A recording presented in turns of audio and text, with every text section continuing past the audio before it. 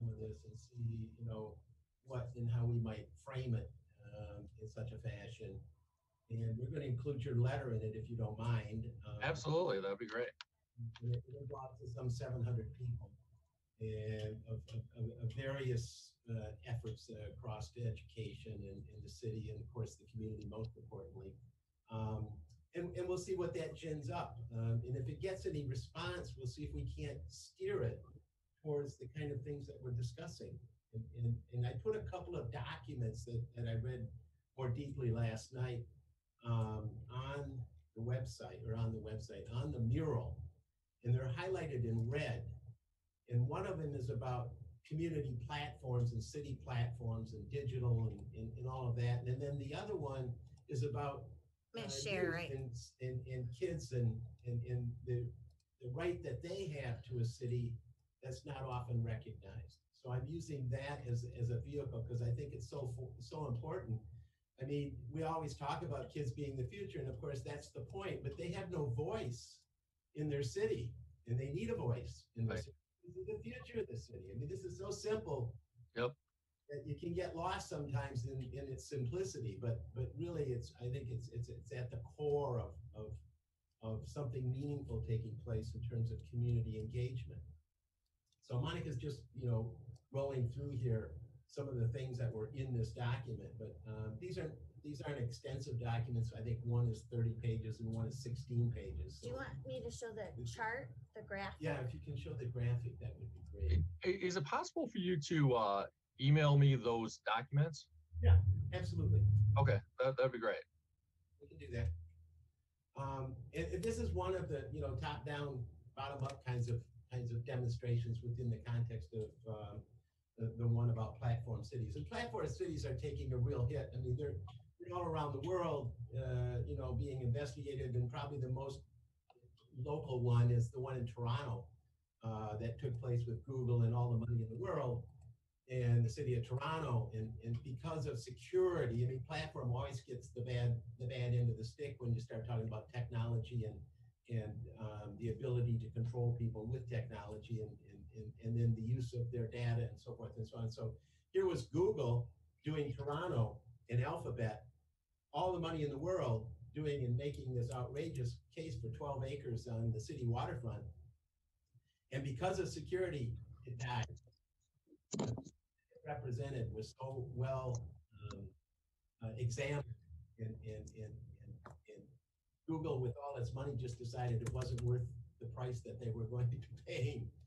So they're on to bigger and better things in other places. But I think that's insightful, and I think that the worm is turned in terms of security. I mean, security can be really a bad thing if it's used badly, but it also can be something very good for a city if it's used correctly.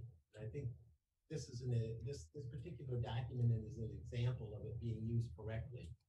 And because it's inclusive, and because our community, for want of a model, has come to use their phones in such a dynamic social media, they just need to be connected to things that value their connection. And I think in this case, this is a really dramatic case, but I think being in top tier of counties in the country, we have talent and we have the expertise and such and so forth to make this happen.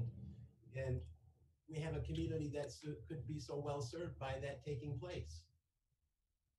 Yeah. We have to examine it a bit and see if there's anything there that makes sense. And Bob and Bill and Maddie and such have such connections and deep and depth of commitment to their self-styled executions over the years. But I think that's a place where opportunity can be tapped and individuals and organizations and such can come together around a commonality of purpose that moves the needle. Right. That all makes a lot of sense. Makes a lot of sense. Well, we're doing it. I mean, if it's not fun for going home. That's our And motto. Yeah, I'm sure you're not doing it for your health. So I realize you're doing it because it makes sense. Yeah. That's about us. Yeah, so we think that, Now, what does that really look like as a practical matter? I mean, when in terms of actual actionable steps? well, I think these documents I'm gonna go will back to give you sharing. a really clear understanding. I mean, what we're talking about when, we all hear these words, inclusion and diversity and equity, and yet we have very few examples, as you just indicated. How does that work? And it really is about the understanding that's necessary to make these kinds of things real. One can hypothetically say anything, as we've witnessed recently. If Yep. people believe it, it's amazing, but it's another thing to offer something up that is tested and is part of an integral fabric in a community that is fed by the very thing that is necessary to have success, and that is by the individuals who make up the community. Right. That's what I think we have in the making here. This doesn't have to be, 10,000 people. This can be 100 people. Mhm. This can be 50 people. That's a good point. It isn't a widely proposition. It's a quality proposition. That's a really good point. And Which makes it a little more manageable, I think. And this, what I'm showing here is our opportunity zones prospectus that we've developed over time since we started engaging with the roll through a Phoenix few of those Center because in because 2014. they kind of define, and we'll send you a copy of this as well. Yeah. Right. We're going to share with people who Yeah, can I'll give you roll an with example. it. So the mayor was at the urban Michigan Municipal League Michigan Municipal League, on opportunity which zones. has become the vice president, so to speak, and Yep. so, well met. She shows up with 3 slides, and we were there in the room, and we were the only ones in the room. Hell, we were one of the few of a handful that even attended the thing I virtually. believe it. Yeah. And that surprised her. And she gave her 3 slides. The prospectus that we have is 48 slides. Mhm. Something that's Who knows at that's this got point? some depth to it. And by the way, Right. attracted $40 million 46. worth of offer, 40,600,000 from an opportunity zone investor.